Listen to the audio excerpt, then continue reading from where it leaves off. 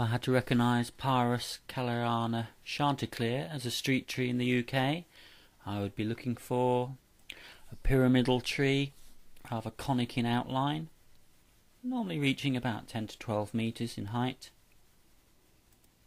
Leaves, buds alternate on the spray, but the vast majority formed on flowering spurs.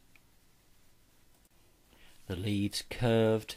I've actually found it very hard to flatten those out to take a photo of them.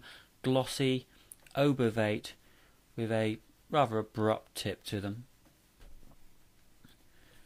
And the early white flowers formed in March to April in the UK.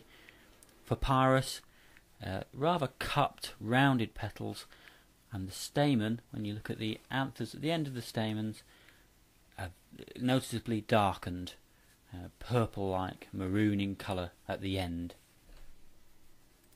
The bark, even at an early stage of life, quickly becomes platy. It's often very square-plated, grey.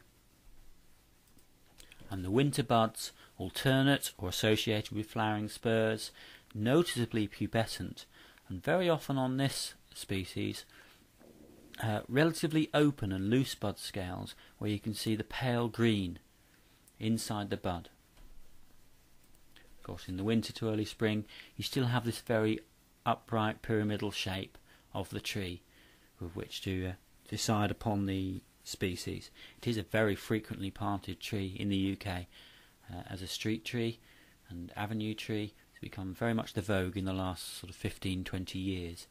Probably the most frequently planted species cultivar in urban centres.